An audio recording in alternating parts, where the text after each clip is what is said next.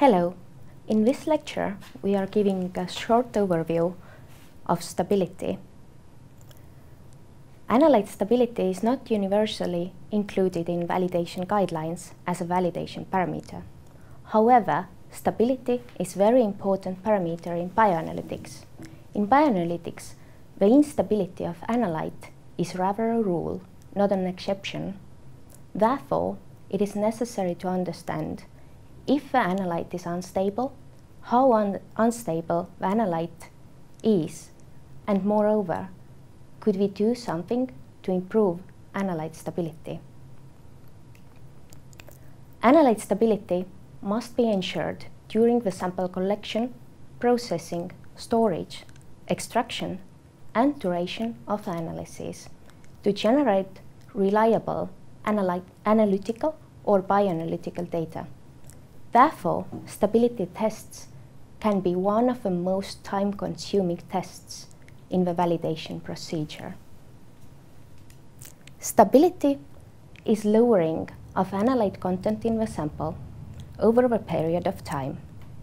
If analyte is unstable, then concentration in a sample decreases over the time period. If analyte is stable, then the concentration remains the same all the time, meaning the concentration will be 100% over the time period. Decomposition usually leads to the lowering of analyte content. However, in the specific case of analysis of decomposition products, the decomposition can actually lead to increase of analyte content. If analyte is unstable, its decomposition influences both trueness and precision, since both systematic and random effects are usually involved of a process. However, it's still necessary to evaluate stability as a separate parameter and not include it to the trueness and precision measurements if the analyte is really unstable. The rate of decomposition can be strongly dependent on fine experimental details, including matrix, access of oxygen, temperature, light, and so on. Furthermore, besides the analyte, the samples analyte in the standards can also be decomposing. If both occur at the same rate, then decomposition only affects precision.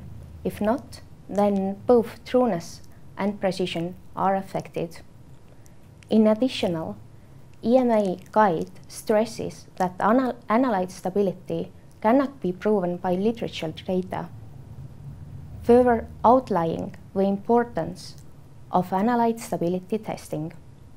But let us see now more closely in the next lecture different types of stability and what influences the stability.